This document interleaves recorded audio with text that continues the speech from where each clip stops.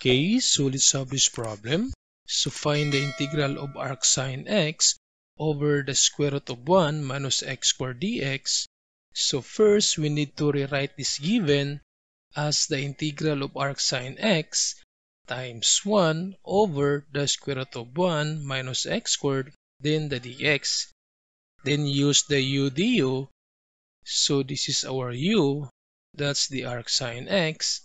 And the du, that's the derivative of arcsine x, which is equal to 1 over the square root of 1 minus x squared, then the dx. Then substitute your u to this arcsine x, and this du to this 1 over square root of 1 minus x squared times the dx. So this is now our new equation, so the integral of u du.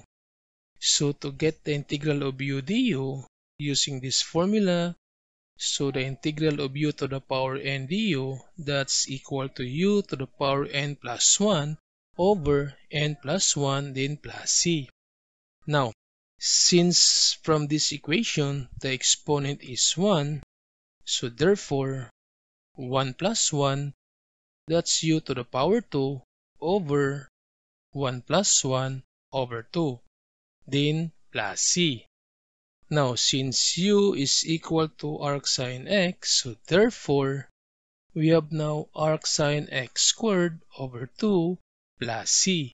So this is now the answer.